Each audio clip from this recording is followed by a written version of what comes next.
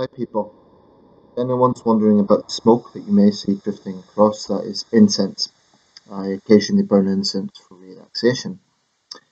I've come across a story today that I think is useful as a talking point for a number of issues around anti-Semitism, free speech, where are the red lines of criticising nation states versus bigotry towards nationals of those states. I'm just going to read out the report first of all.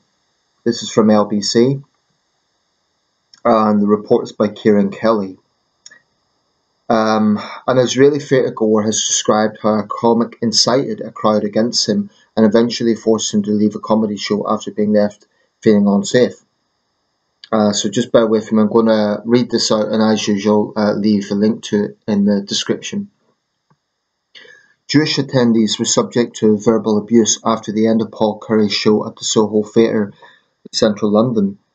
On Saturday night, the theatre has said, the Hav Etam, an Israeli man, had been attending the one-hour show Shtoom, that's Shtoom, by the comedian at the theatre when the incident occurred.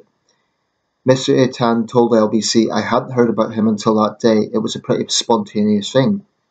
Having experienced London in the last 4 months, I already know that before heading out, I should probably do a background check, because I have been to club nights where DJ will start hounding Israeli occupation.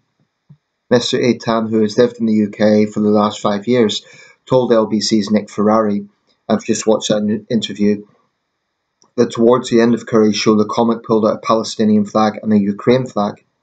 We didn't really say anything, we stayed silent for the rest of the show. Our mind was already elsewhere, he recalled. At the end of the show, Paul got the crowd on the feet to clap for him. My friend and I didn't get up and clap for him, and that must have bothered him. So he turned around to us and said to the entire crowd, thank you to these two people for not standing up and clapping. The comic lingered on Mr. Eaton and his friend, hoping for them to stand up and clap. So I said thank you for the Palestine flag, hoping I would explain to him why I didn't choose to get up and clap and hoping he would just move on. He turned on me, screaming that he was from Belfast and knows about ceasefires. He told me to get the, and I'll quote, fuck out of the show.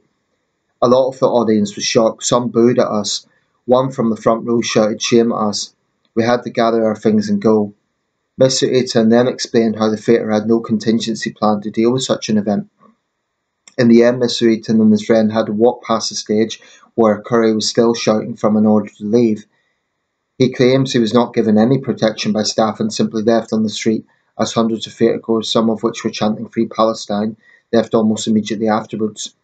The theatre has now confirmed it has banned Currie from the venue, saying intimidation of audience members due to their nationality, race or beliefs is not acceptable.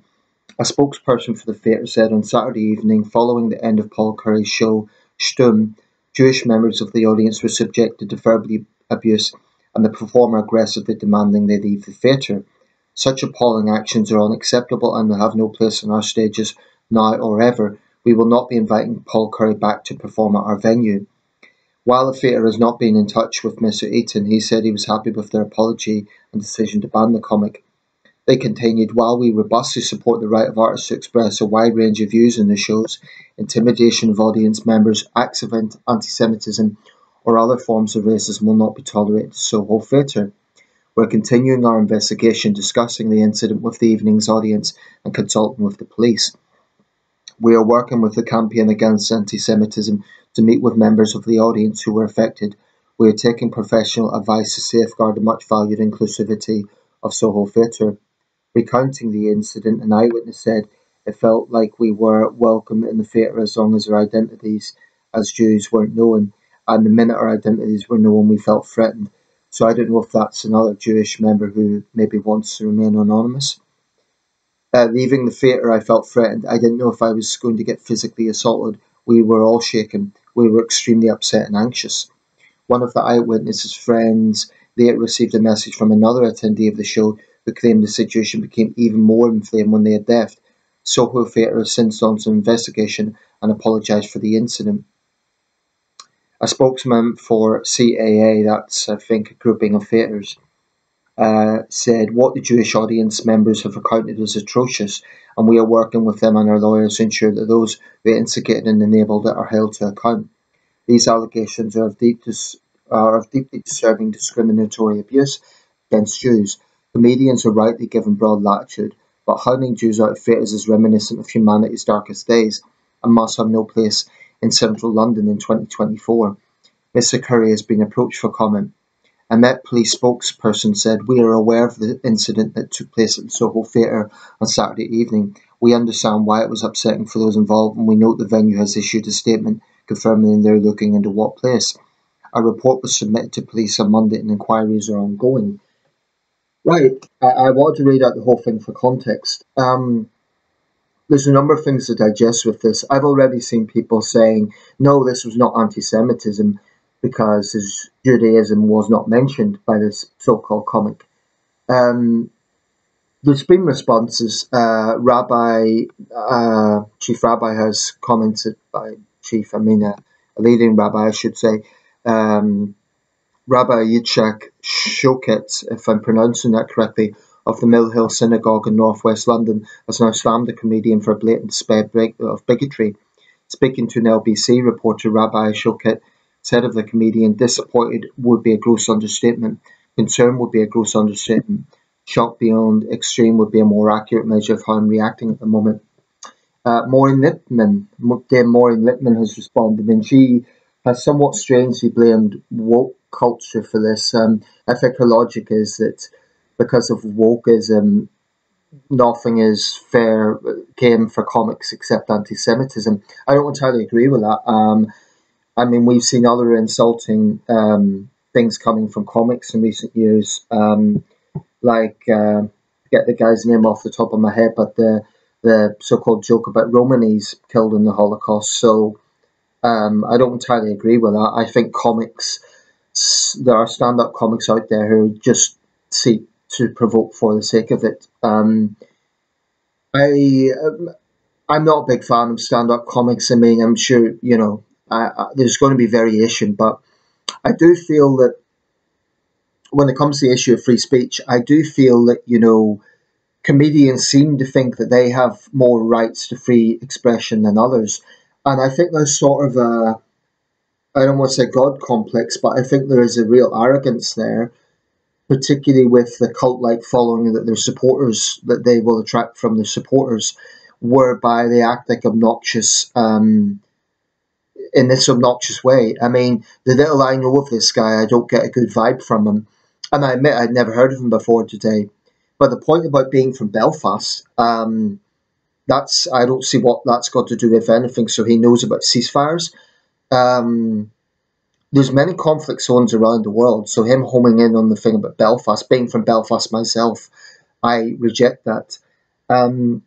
He held up a Ukrainian and Palestinian flag. Well, Mr. Eitan said it was supposed to be a non-verbal performance. So, that's misleading to then get verbal and get political at the end of it.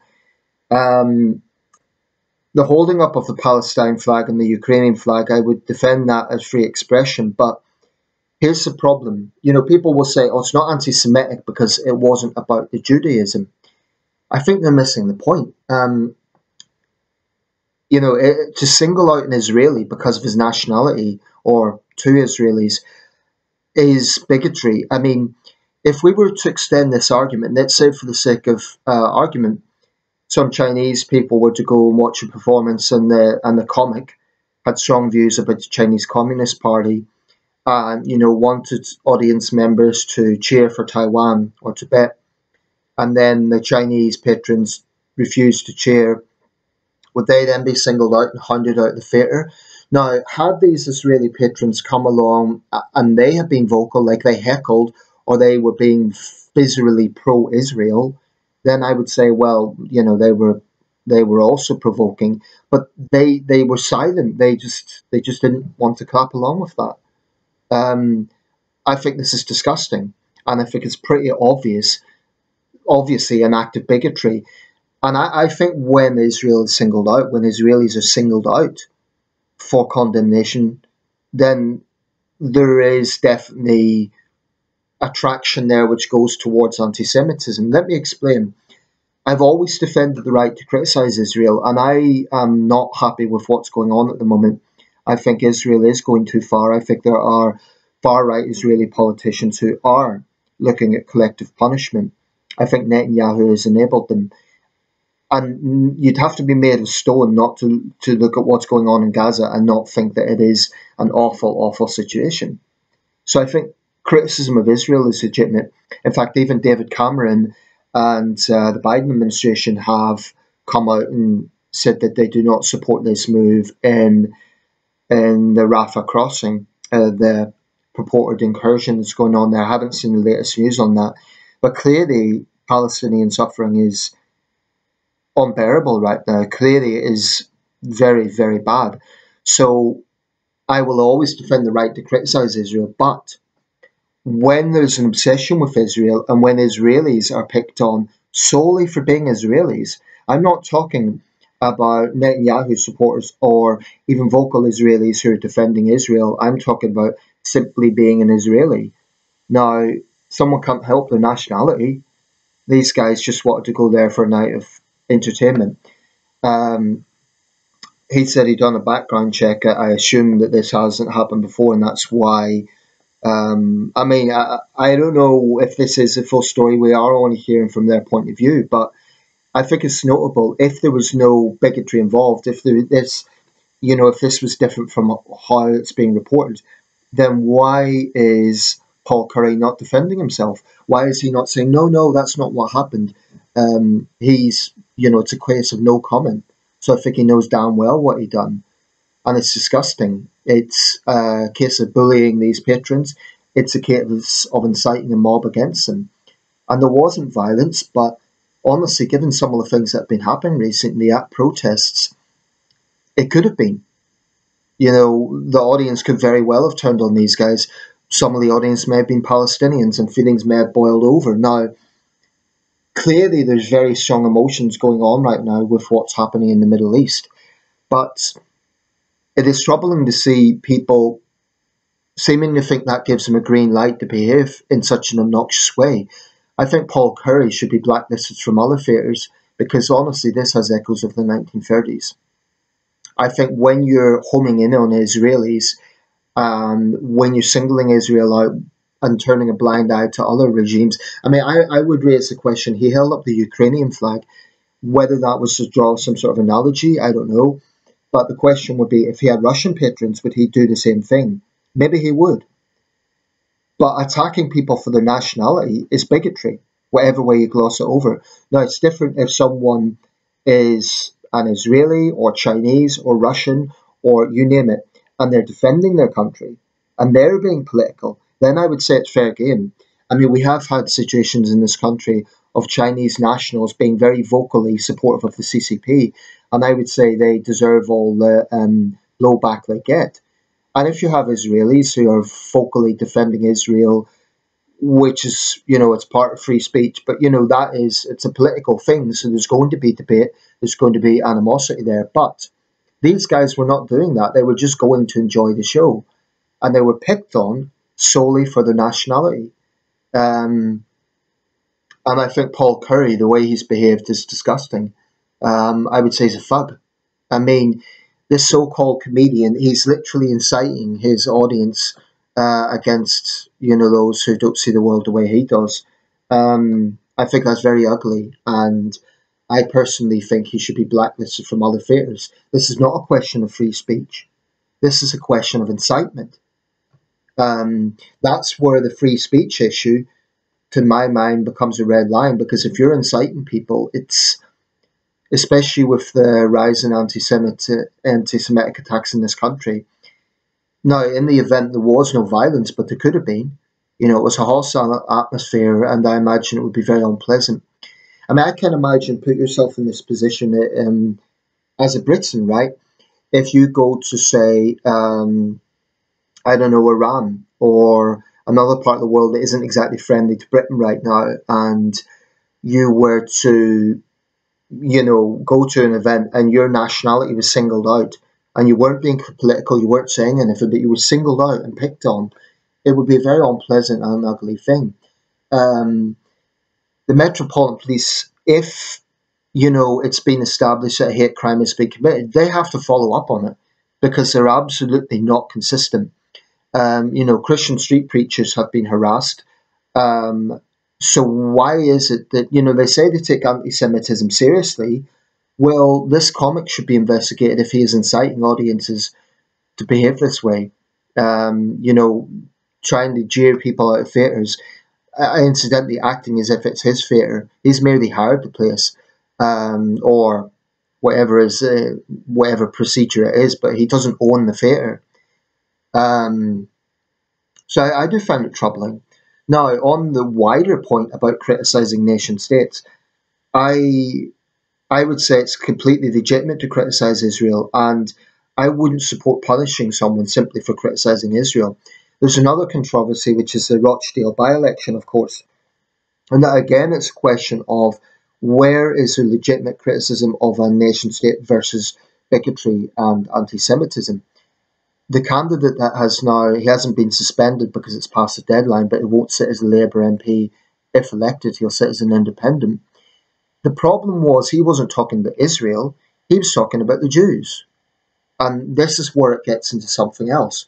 Now, I would actually say if a Labour MP, a Labour parliamentarian was to criticise Israel, that should be protected. That's, even Tories have criticised Israel. So I don't think, I would be uncomfortable if people were punished solely for criticising Israel. But when you start to see a fixation on Israel and a fixation on Israelis, and then it morphs into the Jews, into anti-Semitic tropes like Jewish media control and all the rest of it, that is something else. And I would argue that, there is a lack of consistency with those who bleat about pacifism and human rights. They don't have a damn thing to say about what Arab states do. I mean, where's their condemnation of Iran launching missile strikes against Pakistan and Iraq, some of which killed civilians, ostensibly because they claim there are Mossad bases there, but where's the condemnation of Iran? Now, I know it's on a different scale, but let's look at Syria. Hundreds of thousands killed and injured over the last decade. Where were these people when Assad was dropping barrel bombs on children? So I do think that what I would say is, whilst criticism of Israel in of itself doesn't represent bigotry, fixating on Israel and ignoring the abuses of other states, I would say is borderline anti-Semitism, because Israel's unique. It's the only Jewish state. This is not to say it cannot be criticised. That's not what I'm saying. But I do question those who obsess about Israel and they get so angry and so visceral about this. In another incident, a group of the pro-Palestinian, or the Palestinian Solidarity Group, I think they call themselves, gathered outside Tobias Ellwood's house, the Tory MP, because he hasn't backed calls for a ceasefire. And they say they weren't bullying him, they weren't harassing him, but what else is that? When you're gathering outside someone's house, what else, if not intended to be intimidation and harassment? I definitely think the police should move in there. It's one thing saying we disagree with his position, lobbying him, even protesting, but to hound the man at his own house, I think that's unacceptable. And I'd say that of any parliamentarian. I I have strong disagreements with Jeremy Hunt regarding the way claimants are treated, but I wouldn't advocate welfare claimants go and protest outside Jeremy Hunt's house. I think that's crossing a line. Criticism, yes. There must be freedom to criticise. But what Paul Currie has done is something else. It's incitement. And, if people can be questioned by the police for much lesser things, then why should he get away with it just because he calls himself a comedian? I have a big problem with this argument that comedians somehow should have more free speech than everyone else. And I don't entirely agree with Dame Maureen Lipman, because she's implying that comics cannot say anything except anti-Semitism. Actually, there's quite a lot they can get away with. So I don't agree with her on that. As long as they hide behind comedy, here's the thing: if you're going to be provocative, you're going to get criticised. I just have a problem with comics thinking that they alone have free speech. So, Paul Currie, shame on you. Shame on you for doing that. Um, if there is more to this, why is he not defending himself? That's an obvious question. If this is a case of these guys are exaggerating what happened and maybe they were there with a political agenda or something, why is Paul Currie not saying that? But they just went to enjoy their evening. So it is very, very, very important that people understand that anti-Semitism is out there. I think criticism of Israel is legitimate, but when there's a fixation on Israel, you have to question the motivation when it's not consistent. Now, I've criticised some of the things Israel's doing. I think the aerial bombardment is atrocious. It is killing innocent people. So naturally, people are going to have strong views on that, particularly if they're Palestinian descent and they have family out there. I wouldn't blame them for having strong views, just like I wouldn't blame Israelis for maybe knowing people who were taken as hostage or killed in the kibbutzes on October the 7th. This is a conflict that incites very strong views. But to have a so-called comic inciting a crowd against Jewish men in 2024, and I'm saying Jewish men because, I don't think Judaism has to be explicitly mentioned to represent anti-Semitism. I think when there's a fixation on Israel or Israelis, and even if you don't accept that it's anti-Semitic, it's anti-Israel bigotry. I mean, how does he know that those guys completely agree with Netanyahu? Maybe they don't.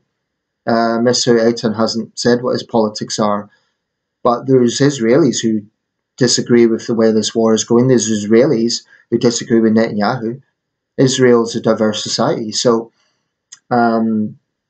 it's a bit. This is why I don't agree with vilifying